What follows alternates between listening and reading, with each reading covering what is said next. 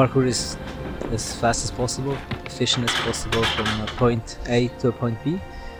But for me, it is everything. It's a disappointment, it's progress, it's training hard, it's failing, it's learning.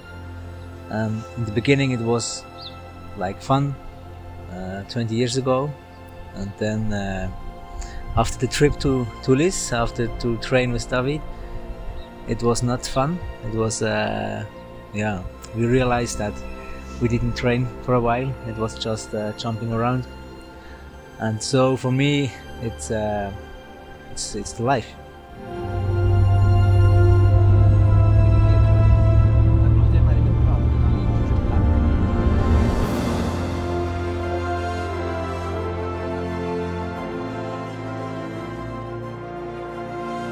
To know that there were people pushing the limits and not copying anyone else, and somehow had the motivation to get out and get on the edge of manpower and jump across that gap, like back then. I think understanding like the old school philosophy and the roots of the sport is just super important. To just appreciate it, to appreciate the founders, and that really is to appreciate how much more intense it must have been to break through those physical barriers without any other examples.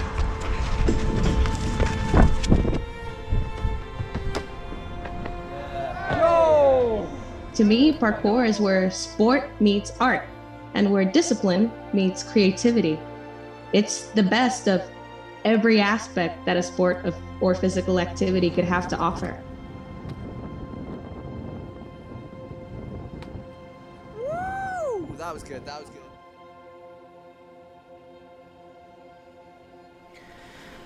Yeah, in the last 30 years parkour has changed a lot, and I thought when I do a documentary, I need a lot of different opinions. We have so many top athletes in the world, and so many different opinions. That was a must.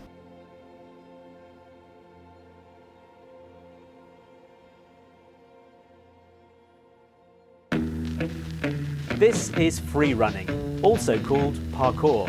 Acrobatie spectaculaire des jeunes kamikazes qui donnent le sentiment de risquer leur vie à chaque instant. Go ahead, go for it. Oh, there you go. It landed good. All right, good. You continue. I love it. Overcome the mental obstacles, you can overcome the physical ones and perform what would normally seem impossible. That's the philosophy of the art form known as parkour. Parkour! Yeah, the public reaction in 2000, it was very funny because there was Jackass guys who were very famous, and when we were out and trained, a lot of the people, they said, you're doing Jackass, and then no, not really, we're doing Le Parkour. And today it's more mainstream because in the movie, in the YouTube, all the stuff, TV, the people see the guys who train Ninja Warrior or Catch or free running. The first few years it was more about kind of defend what it is, to find out what it is, and then yeah, a new generation comes in, brings new style, and normally the humans don't like too much changes, and that was, I think it was a little bit as well for us. The new style, the new generations, they were different, and we was a little bit afraid that they don't know about the history. We saw a big change going on from precision was not important as it is now, for example, and yeah, the whole evolution. I guess it's really important to bring it on, to bring it to the new generation, so everybody knows what it was all about and what it became now. I think history should be taught to the youngsters nowadays as well. The history is important for me because I started parkour in Lis, and it was like la Mecque, you know, the Mecque of parkour, and this is where I understand what is parkour. And I think for the whole generation, like us, it's our goal to teach the history for new generation. When I began parkour, I didn't know much about the history. I was in Orlando and I just saw these guys doing something that looked really, really fun. So I know that I would have been attracted to parkour regardless of what the history was. But when I learned about the history of parkour, I feel like it added a lot more gravity to what I was doing. So for me personally, the history is something that I really do appreciate and that I try to teach students and I'm coaching. I mean, since I trained parkour for 13 years now, I don't think the history is that important anymore to me, because I feel like I created my own history and this is what matters and will stick to me. So it doesn't really matter to me who started with it and all of this. I mean, of course it's important to know that, like who are the pioneers. But in the end, like I see it like this, that I create my own history and it only matters to me. I feel like for me it's probably not as important as for other people who started way earlier than me, but I still think that history is a very important part of the sport of parkour, so I think that we should carry on spreading it. It's very important to know like the mindset of the people that started and that where it comes from. I really experienced that kind of way of training, even though nowadays you can hardly find it. I think and it's really hard to make people understand how much it means, like to not have gyms and to drill something 100 times, or just to do conditioning for like an hour and then try to do some jumps. Like people don't know, but I think it's important. And sometimes I fall back to this. Like when I train solo, I train like this, like repeating something 20 times and just making it a little bit faster every time. And there's something to that I still take in the training nowadays. I always pay attention to the history of parkour. I went to Lys to learn more about the history, and then I met David and the other guys from La Relève, and I always ask them how was the training back in the days? What did you do? Why you did that? Because I couldn't ask David about that, because I know he's like a mysterious guy. So I always ask the guys about the guys from La Relève. I always ask them how was it back in the days. To be completely honest, I don't think that the history of parkour is that super important for me. I enjoy hearing about the history and everything that's happened, but it's not something that sort of takes up a lot of space in my mind. For me, the history is very important, especially because I've been very close to some of the founders of this discipline,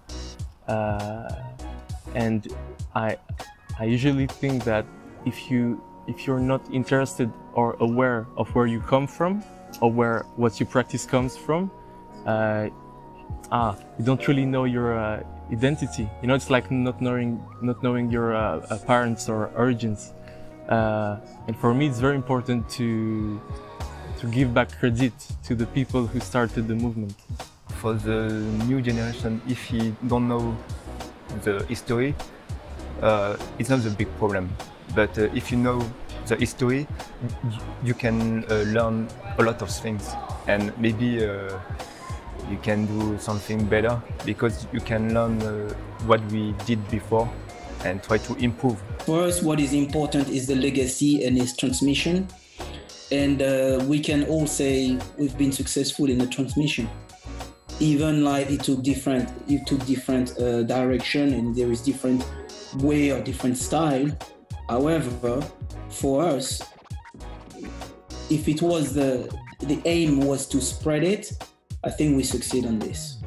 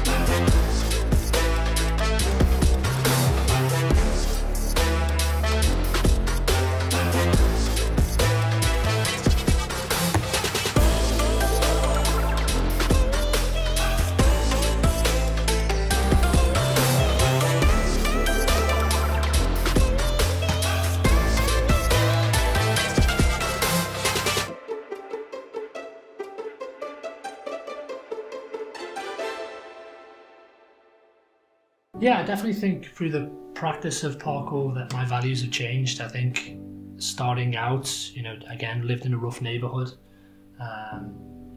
was often in fights. I was kind of one of those kids that you could look at and go, you don't have a future, you know, or you're going to end up in prison, you know. And yeah, when I found parkour as an outlet, it definitely radically changed. Yeah, my outlook, it definitely radically changed. It took that negative energy and I was able to channel it through the movement, and it kind of, you know, enabled me to again assess the obstacles within inside myself through the practice that then radically, you know, 180-degree turn changed my kind of perspective on, you know, a lot of things. So yeah. I hated school, teacher. It was always negative stuff in school, and when I started parkour, I feel something different. You know, there is a wall, you can climb on it, there is a bar, you can vault it. So it was freedom, and when people told me, oh, you can't do that. But yes, I can. Look, I can go over the wall, so I am free. I grew up in Morocco until I was 18, 19 actually. Yeah, I think I was 18 before. First time I left was to Denmark. But anyway, I grew up, my value was definitely like any other Moroccan kid, but a little bit different because I'm happy my parents, my dad was always like trying his best. He was working so hard to, you know, to give me whatever I want and like try to make life easy for me. So like yeah, there was a lot of values from that, learned a lot of values from that. And when I started training parkour, you know, I used those values in my parkour journey, my parkour training.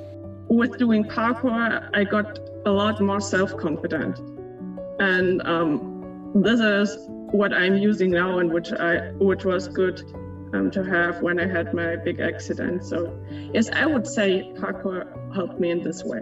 When I came into parkour, I feel like it opened my mind a lot more to acceptance and a lot more kind of tangible relationships and information for life that was able to translate into my wider life, as opposed to that competitive kind of cutthroat industry that something like ice skating or ballet would have provided.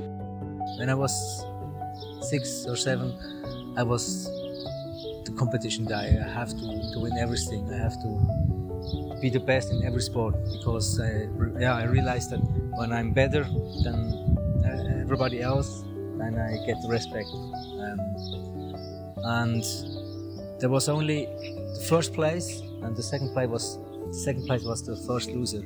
So I don't want to just win. I want to win against the best. And now, since 20 years, when I started with parkour, I realized in sport, that's a nice mindset. If you have this one, then you will reach a lot. But if you have the same in parkour, there is someday you will fall, and I think it's not healthy to fight against each other. When I started, I was quite young, so my values been given by my parents.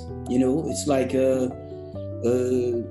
try to be good into bracket, you know, like try to respect other people and to not damage the environment. All this stuff I had it before parkour. because my parents gave me a good education.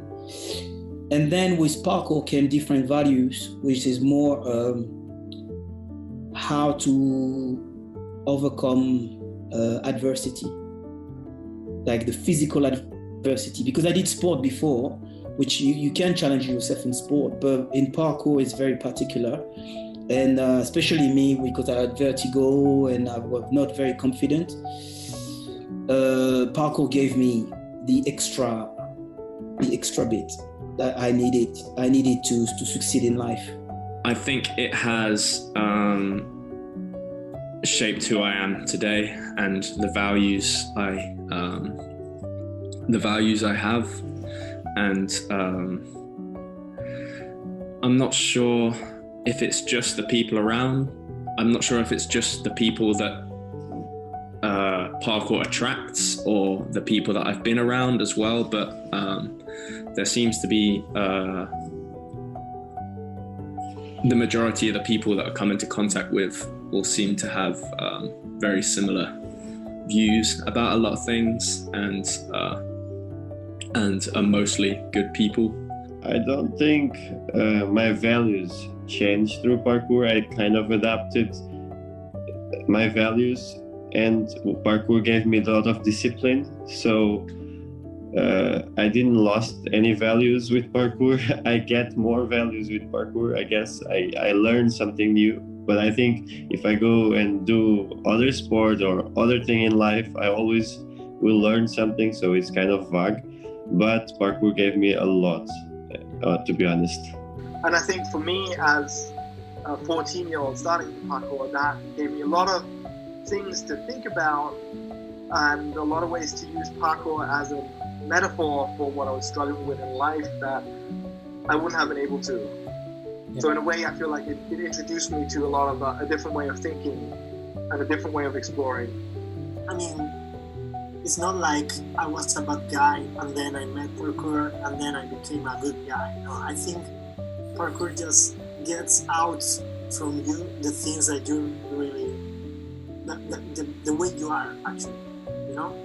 So when you train parkour and when you start to learn about the history, the values, the community that is behind the jumps and everything, you start to realize like how you can help others just by practicing a sport. It's weird, but you know, it's a mental thing. I think parkour influenced my values a lot, and especially I think parkour gave me much more confidence than I used to have back in the day, just because I think what happens is you I'm not even sure how to put it. You figure out that you are capable of a lot as you train and you develop your mind and your physique. So yeah, you gain confidence, and I think parkour gave me that much more confidence to be very steady with my values.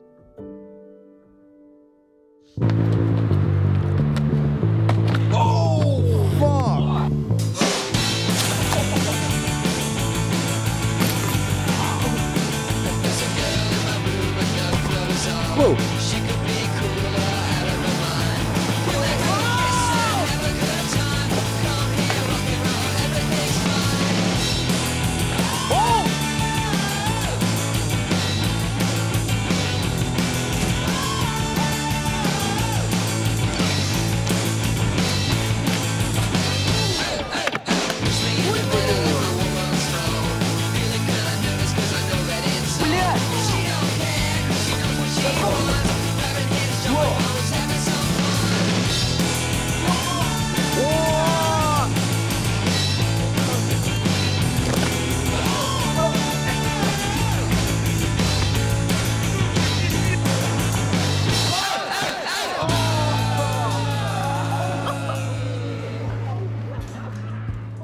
Everybody, when I tell somebody I do parkour, that's really dangerous because injury, and yeah.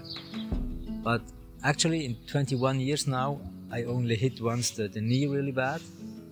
and yeah, sometimes an ankle twist, but really accident or really big fails, there's only 2 or 3, and that's if you train every day, that's not much. I think that one of the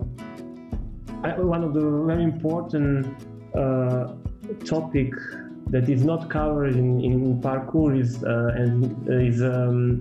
resting time. Like, not just the training, because everyone is focused on training and we forget about the resting time. And if we know from the research that, for example, the training for plyometrics training, you should do maybe 2 or 3 times max in a week, but we do it, like if we train parkour, 6 times a week. Maybe that's too much. I think you can't avoid injuries completely. There will always be some point in your life where you get an injury, but it's important that you don't risk too much, because maybe your risk will not worth the consequences you have to live with. I just had like 2 head injuries where I fell down on my head, and I had to do a break for 2 or 3 weeks, but not that injuries where you have like to stop parkour for 2 or 3 months, like if you broke a leg or if you broke your arm or whatever. We learn to train in a very non-harming way, so to say, so that you always, when you do a jump, you always know you can do it. You're always sure you can do it. So this lowers the risk of injuries. From my personal experience, the moments I've been injured in this discipline are the moments I've learned so much about what I do and myself. So for me, it's a very important part of training. Falling is a very important part of training. Yeah, it just shifts your perspective on training. While I was injured, I did train more than before, but in another way. So it's just you have to change your perspective, and then you can still go on.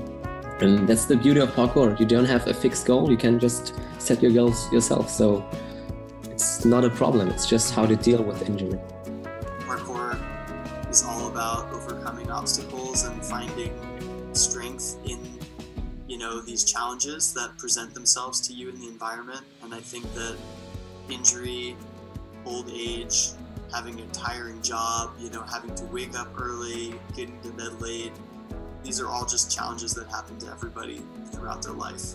And if your parkour training doesn't help you adapt to that, I think there might be a little switch in your brain that hasn't gone off yet, and sometimes it does take an injury to flip that switch. Sometimes it can be something else. It could be having a kid and realizing that you need to schedule your training a little bit more, or it could be like working your training around school or a job.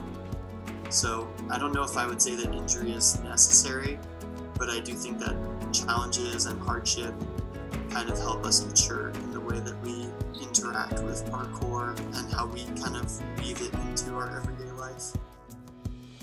Sometimes you just got to go through that stuff to 100% know about this. Everyone can tell you, hey, this is dangerous, this can be painful.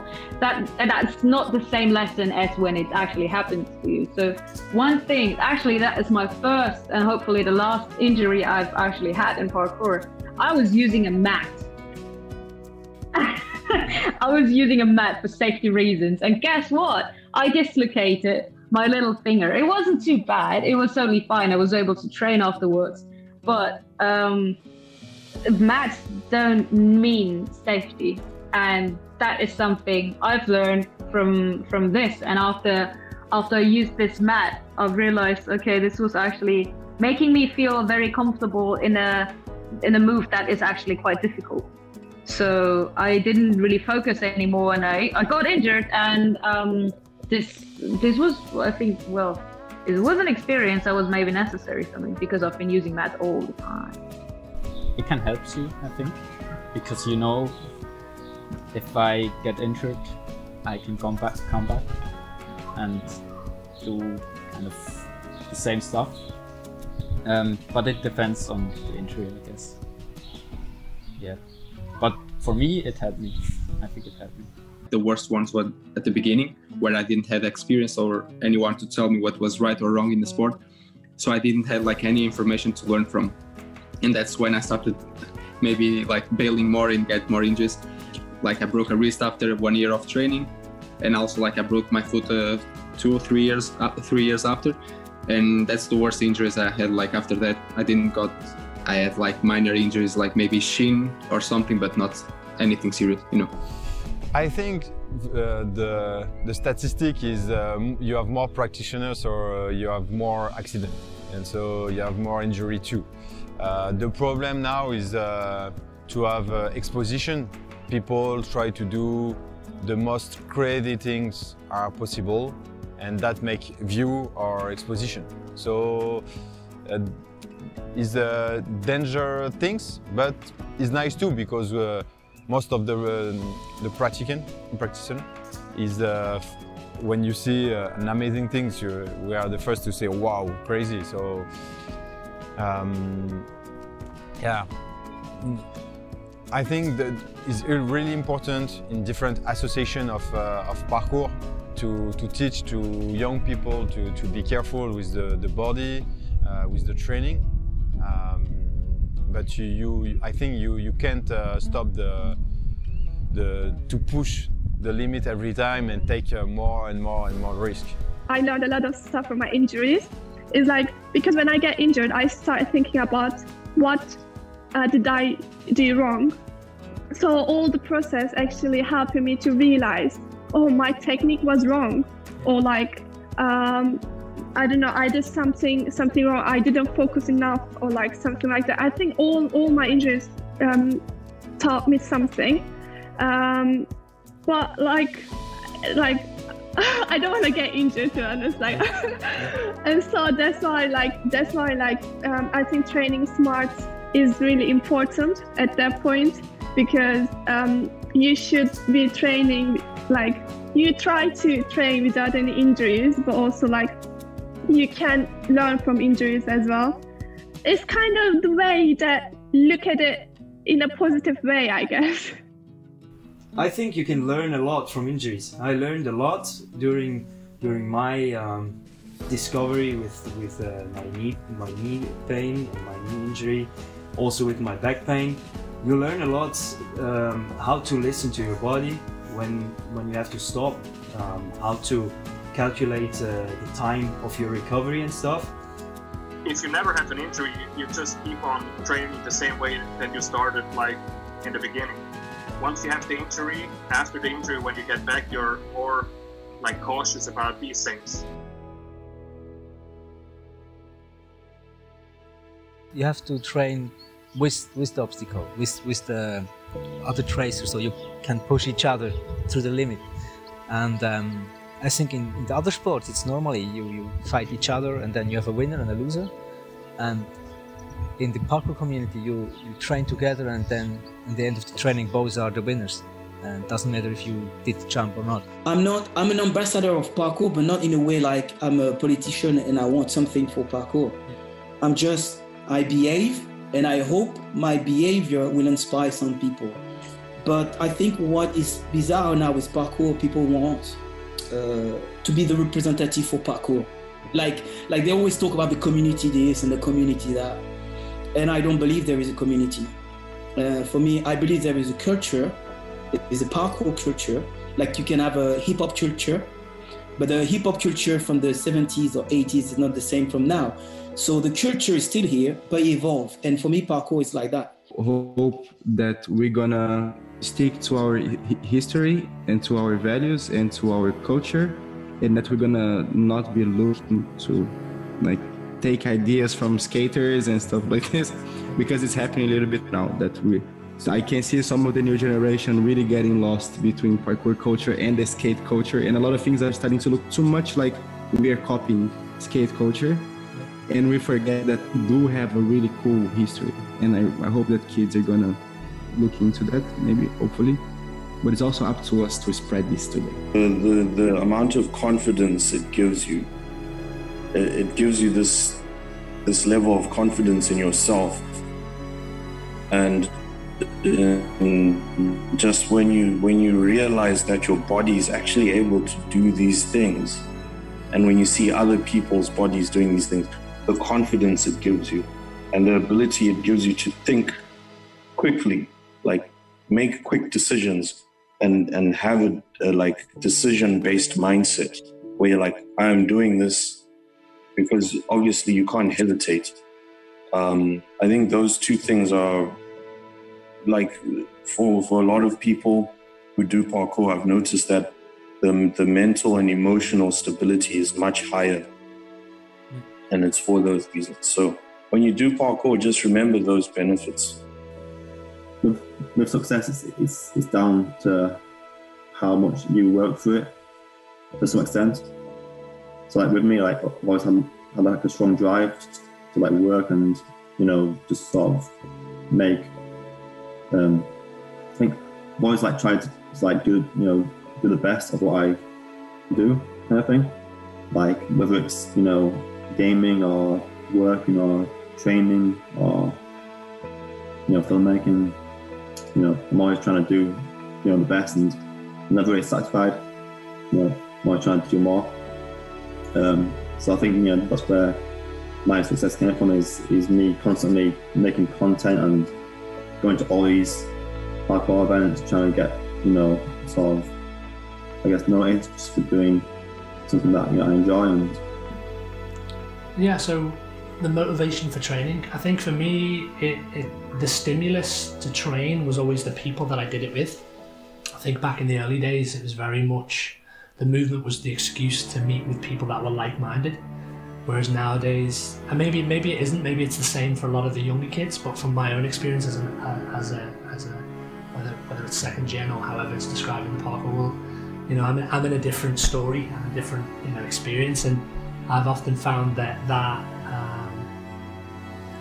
kind of original, I don't know, innocent kind of approach to things isn't as common as it used to be. Although I do look at, I see a lot of Phil Doyle investing a lot of time again back into the community and like hanging out with the guys, and yeah, I absolutely love doing that. So that's actually when I guess when I look at my immediate future, I do get excited by the idea of wanting to move again, purely based on what I see him doing.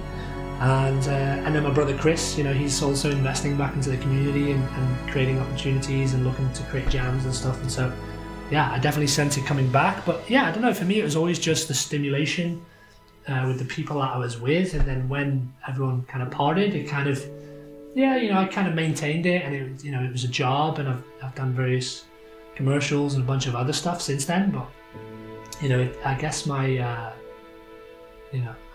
you know, the stimulus for wanting to go out and move the same way is kind of not as it once was. If I'm asked what my motivation is to train parkour, it's really simple. It's not that deep at all. It's just fun. It's just really fun. The reason I think it's so fun is because it's taxing physically, and it is just as taxing mentally, because of the fear aspect and because of the problem-solving aspect that comes with putting together a run and getting your steps right. And so, yeah, it's just fun. I think I do it like 18 hours a day if I'm not eating or something. So yeah, it's really not a sport, it's more part of my life than actually a hobby or something. I didn't really have like a social circle in school from what I remember. Like I didn't have like an obvious bunch of people that I would go and hang out with or whatever, and parkour then just instantly gave me that. It gave me a bunch of people around me that were all a lot older, and they were really like focused on training, on progression, on like every part of your daily routine is just to get better at this sport or get more intelligent so that you can train more efficiently or whatever. Like I was always around these dudes that were just like proper nerds, like, you know, fucking talking about how they're gonna match up their conditioning routine every single night with their training on the weekend, because we all had school in the middle of the week and stuff. So I think I just like through wanting to be like those guys, through wanting to be like the superheroes that they all were in my eyes when I was, 12, 13, 14, I just like adopted the same values that they all preached every single day. And I think since then I've just tried to apply them in as many ways as possible really to my life, I think. Yeah, first I want to thank everybody who was helping to do this documentary, and yeah, it's a really nice project, and I really hope you like it. And the most important thing, I think, for everybody who's doing parkour or is doing another sport is never stop moving. Doesn't matter where are you from, or how old are you, or for how long you train, we are all at the same place, and that's before the next step.